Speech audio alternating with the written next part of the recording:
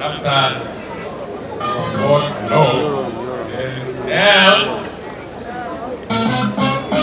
O V E love. No, we are.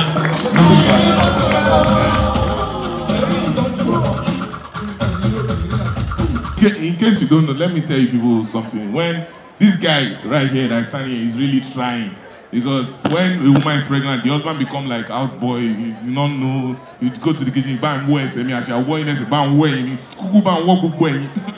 All right. Your name, sir? Soji Ajibode. How long have you been married? 28. 28 years. One thing that's kept you married this long? I believe it's, well, there are a number of things, but since you asked for just one thing, I dare say it's tolerance.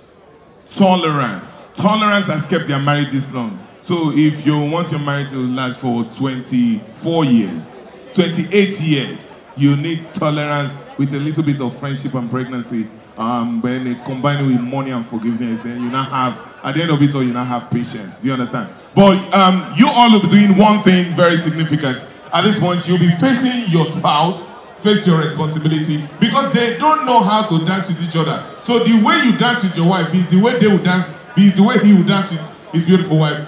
Madam, this is the way you dance with your husband. So if mommy here, if you carry your husband, you will carry your own husband. Sir, if you decide to kiss your wife's stomach, my brother, you will kiss your wife's stomach.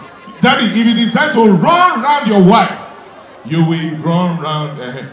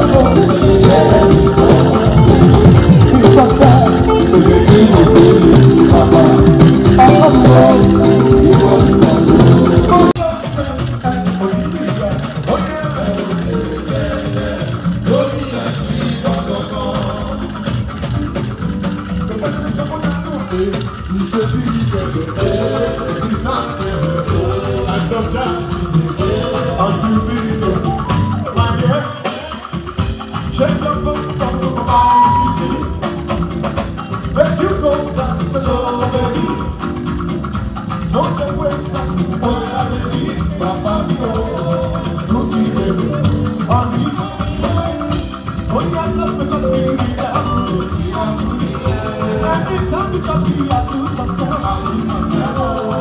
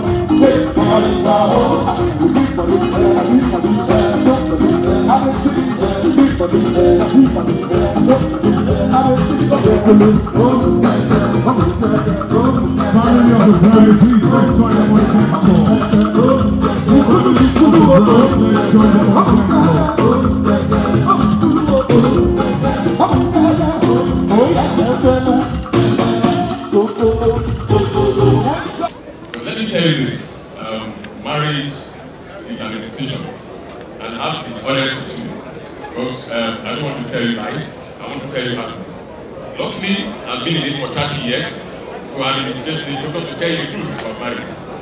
And today, your wedding will be the 40th wedding I'm going to be sharing in the last 18 years. So that means 39 couples, up till now, they are still alive and they are together. So your own will not be an exception. So your marriage is going to be a blessing, you can rest assured of that. And they have children.